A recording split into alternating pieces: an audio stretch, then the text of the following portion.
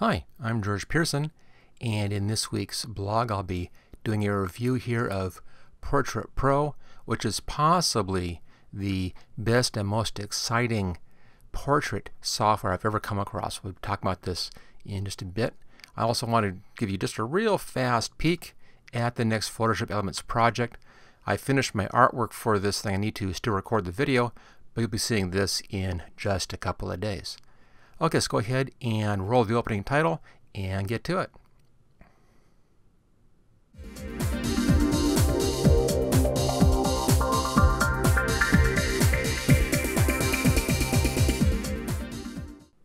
We'll start off here with a fast peek at this upcoming project. Again, just a couple of days from now I'll be putting up the video on how to do this project. As you can see from the right hand side here, this one's a very advanced project. A lot of stuff going on here, a lot of layers required on this, a lot of neat tricky little techniques to go ahead and create this thing. I think you have a lot of fun with this, and of course, as you can see, just in time hopefully for Christmas. Okay, let's just get this out of the way. There we go. And we'll take a look at PortraitPro. Let me first bring up the website for this. Here we go. Here's the PortraitPro website. Little preview going on here what this thing kind of does there. And this is easily the best program I've ever seen for doing portrait retouching. It's just absolutely phenomenal. I'll come back here in just a little bit, but the price is not that bad. Let's take a quick look here at the additions. And the standard one, which I'll be showing here, is only $45. The Studio allows you to use this also as a plug-in for Photoshop and for Lightroom. So you get the plugins over here. Studio Max brings in batch processing. If you are a professional photographer doing a lot of headshots, I'd recommend going ahead and getting this. I mean, this down over here, again, if you like doing a lot of work with portraits, this program really is a must-have. It's just phenomenal what this thing will do. Okay, now you see me say that. Let's now take a look at what this does. I'm just going to close this sample down here. This is one of the pictures. I actually used this on a couple of my videos. I used it primarily on how to brighten the eyes up. Let's see what it can do with that. I'll just close this down. I'll then reopen that. Now I'm working right now in the sample or trial version. The difference between the trial version and the full version is just that you can't save or print from the trial version. Everything else is working. And of course this bit over here, left hand side, won't be here on the actual paid version. Alright, let's go over here to File, come down, and I'll grab that same one again. First thing it does is it tries to find the face. Notice that it identifies the basic features of the face. You can then say if it's a female, male, or child. This will change the options you have over on the right hand side. Just click on female for this.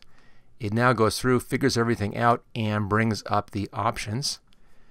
Also, a lot of these are pop-ups. I'm just going to hide these temporarily right there. Gives you just a bit of an idea of what it's going to be doing. You can see here, here's the face. It found the face. Now, this is the one thing about this program. It just does faces. It does faces and hair. But that's it. That's all it does. You can come in and do some changing of the backgrounds if you want to, but that's not really that great. I prefer using a regular program for that.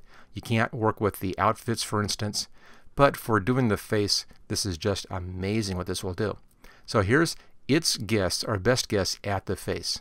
I'm going to click on this little button right here. This will show the before and after. There's a before and after. Just figure that whole thing out. Now notice that the face is distorted a little bit. It actually put in some camera correction. It thought that maybe there's a little bit of a fisheye happening on here. I'll show you what I like to do. Go to the presets over here, right hand side, come down to the bottom preset right there. There's one named No Sculpt. That just gets rid of that camera distortion adjustment. So now we just see the makeup and the eyes in there. You saw how fast this thing was. I mean, it just made this practically right away. So before and after. I'm going to click here to view after only. A little larger size. Of course, it says trial right there. They're not going to be putting a stencil on her head, of course, in the final version. Let's see how it can work on brightening up the eyes. Of course, it did everything else, as you can see here. Let's look at the brightening of the eyes. So I'll just drop down that zoom in there. And let's go back to our controls right here. Let's come down to eyes. And hide that. And I want to brighten the eyes up Here's Brighten Iris right here. Notice that all of these have little additional drop downs, additional options. You can do the eyes separately on the Brighten the Iris. Let's just pull this up a little bit. There we go. Brighten up just the iris. Now I did that as a whole tutorial for how to brighten up the iris. And here we did it in just a second just by using a little slider control. It's that phenomenal. Let me show you some other great things that this thing can do, things you'd just be amazed at. But let's take a look at makeup. Here we are, right here, makeup. We'll bring this up. I'll close that down. Let's say I wanted to work with the lipstick. I can change the color of the lipstick in here. I can bring in the amount of that. I can change the texture. This is the highlighting on the lips in there. I'll leave it at texture 1. We can control how much of an adjustment that is. So I'm just kind of bringing in more texture here on the lips, on the lipstick itself. Let's say I wanted to work with the mascara. Close that again. Application, different levels of application. So I wanted to give her false eyelashes bold. Click on that. There we go, false eyelashes. That fast. Let's take a look at upper eye shadow in here. And again, I'll hide that little pop-up. I can close those down permanently, by the way, if I wanted to. I'm just going to leave them popping up, though, for this discussion. So upper eye shadow. Let's just bring in more eyeshadow. There we go. More eyeshadow. That easy. Just come in and just bring in some more eyeshadow. So I wanted to work with the eyeliner on the lower lid of the eye.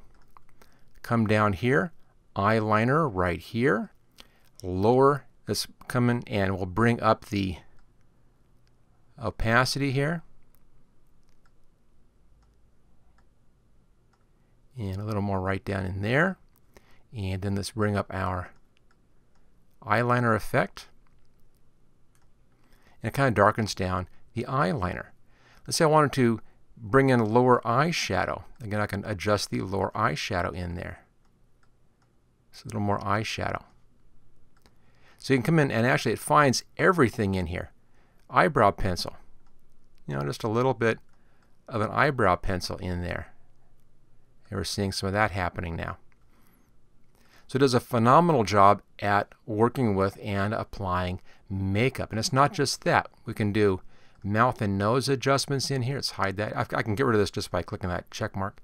So we have mouth and nose adjustments, sharpen lip contrast, lip saturation. We can adjust the hair. We'll take a look at this in just a second on a different picture. With a regular picture in here, I can adjust the color balance, temperature and tint, exposure, brightness, vibrance, all that good fun stuff in there. It also can work in here with a background mask. You can use a background mask to change the background, although I found that this actually you can do a better job in a program like Photoshop or Elements. So you can maybe make your mask here, which works kind of like the Refine Edge tool, although a bit faster and easier, and then use the other program for a better background. You can do that as well. Skin lightening and coloration, you're going to love this one. Let's say I didn't really like the basic lighting in here. I can take this control here and actually move where the light is. Let's say I wanted a bit more light underneath the eyes and I wanted to brighten up the eyes a bit. Just move the light down below. If I wanted to darken down the eyes, move the light up above. You can see how it's changing in there. The actual highlights. It's moving the highlights around. Of course, it can't change the actual lighting of the photograph, but it can accent the lighting in different areas. It can put more lighting on the left-hand side or more lighting on the right-hand side. Look at that, just amazing. Or darken down the look of the eyes by bringing the light higher up, or brighten the eyes up by bringing the light down below, a little more light under the chin in there. Just a phenomenal tool. Okay, so you see how fast that is. Face sculpting this, of course, is your camera distortion right there. So that's one quick look. There it is with before and after. You saw how easy that was to do, before and after. Just phenomenal on this. Let's look at another picture. I'm going to close this one down. Close, there we are. And have another one here I'll bring up. This is one that I did a video on, and this of course is female right there. I did a video on this on Dodge and Burn to increase the look of makeup and a bit of more of a dramatic look. It was a fair amount of work to get that Dodge and Burn just right. Here's the before, here's the after. Notice I'd also brought the chin in a little bit. So I'm going to switch this back to my preset in here and back down to no sculpt so that her face shape stays the same. So there we are. It already brought in some of that dodge and burn in there. Of course, it smoothed the skin out, did everything else, and did that dodge and burn already done for us. But skin lightening and coloration in here, let's just get that out of the way. Other options in here: left kick, right kick, smoky eyes, a pout. You can do skin color down in here, temperature. I can do an additional tan effect in here. All kinds of options on that. Let's close that one down. Here's your skin smoothing options. We looked at our makeup already. Let's look at the hair in here. Let's say I wanted to change her hair color. So we'll go to the hair section. I'll bring this up, hide that, there we are. And here's a bunch of hair samples. Say I want to make her more blonde. There we go, more blonde, that fast. Say I wanted to make her more of a redhead. Let's find kind of a nice redhead. Here we go. And there it is. There's your hair color change. That quick and easy. As you can see, it's just a phenomenal program on being able to do this kind of adjustments. You know, if you're working with a lot of portraits and you do your basic portrait retouching, this is a must-have program. If I did a lot of this kind of retouching of pictures, I'd go out and buy this thing in a second. It's that good of a program. Okay, let's take a look at one other example in here. Let's just come down and I'll grab my most difficult one I have. This is a photo retouch. I also did this as a photo retouch project, and there's a lot of work. Now again, this program only does faces. It won't fix any of the stuff down here. It will do background, but not a very good job on the background either. But on the faces, phenomenal. Okay, this is a child. Notice it found both faces. We'll do this face over here. Click on continue. It'll go through and figure this whole thing out, make its adjustments in here. We'll then see how good we can do. Don't worry about the not responding. It's just working on figuring it out right now, and it takes it a minute or two. The more difficult the project is, the longer it takes. And there we go. So let's see how that did just on its first guess. Pretty good. Now it did a little distortion there on the face again, so I'll do my standard trick here, presets, and let's come down and see if we can get rid of that face sculpting. There it is. Hide that. I want original face shape. Okay. Notice how our options here are a little bit different for the children as compared to the adults. We have those different options. Let's go back to our main controls here and take a look at our skin smoothing options in here.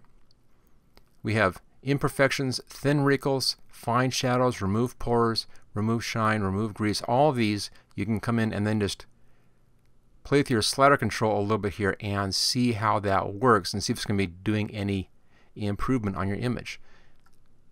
So let's go through and just kind of go back and forth on these. Now this one is helping quite a bit there. So I'll do the fine shadows a little bit. It's kind of removing that little scratch right there.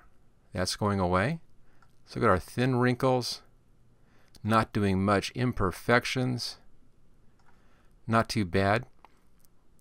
Okay, let's close that down on skin smoothing. Let's come down to eyes. Close that. Let's. Now, eyes look white enough in here. Pupils are okay. Let's sharpen the eyes up a little bit. That helps.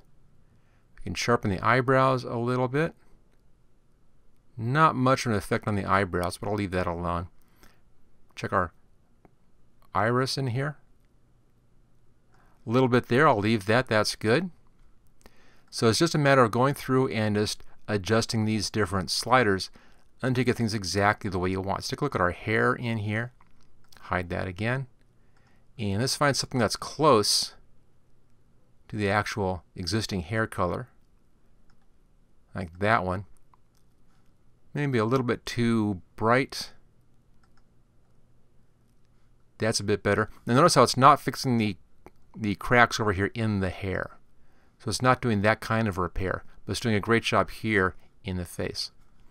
Let's now see what we did before and after. And I think that's a pretty good, pretty fast fix. So if I was doing photo retouch and this kind of photo restoration, I definitely go ahead and grab this thing to take care of the hardest part, which is the face, and then use Photoshop or Elements or whatever to do the rest of the work for the rest of the picture. Again, just an absolutely phenomenal program. Let me just bring up that other one last time here. That's our first option right down here. Again, female. Again, see how fast this thing runs. It's just phenomenal. And there it is. There's our before, there's our after. Do my one favorite trick, which is to go to the preset up here. This is the global preset, and down to no sculpt so we don't change the shape of the face. And there we go. It's already retouched. That's all you really have to do. In most cases, you can go through and retouch your pictures a whole bunch in just seconds. Save this as a preset, and if you get the version that has the batch processing, you can do a whole day's worth of work there just this quick. Okay, let's go back and take a look at the website now. Here we are. So there are 3 different versions. The standard version, everything that we've seen is in the standard version. The main difference in here between the standard and the studio, I'll scroll down just a little bit, that's right down here. Works as a Photoshop plugin right there. Works as an external editor with the Aperture program. Works with Lightroom as an external editor. It can work with RAW format. If you're shooting RAW format, it can work with that, or the DNG, digital negative format. Works with both of those. Can work with your TIFFs and PNG files. So, a little bit more advanced stuff in here. So if you are more of a professional or a serious hobbyist and you do a lot of portrait work and you use Photoshop or Lightroom, especially Photoshop, I'd recommend going ahead and then getting the studio version, which is $69.95. Standard is fine for everybody else. I mean, this is a great, and again, I'd say it's a must-have program if you do a lot of facial retouch work.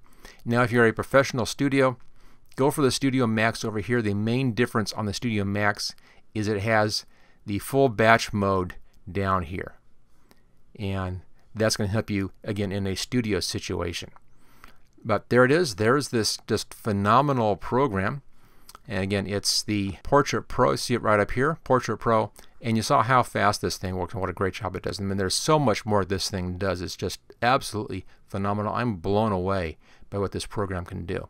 So there it is, one of my top picks, top recommendations for doing any kind of portrait retouch work. This is really just a great, phenomenal program. Okay, there you go. I hope you enjoyed this video.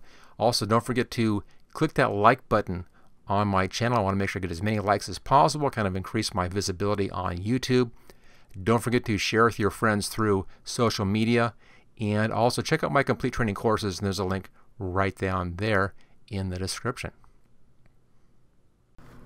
Thank you for watching my video. I hope you found it useful.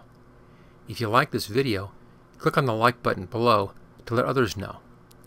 You can click the subscribe button so you don't miss any of my videos in the future. I'm frequently uploading new training videos. Don't forget to check out my website at howtogurus.com.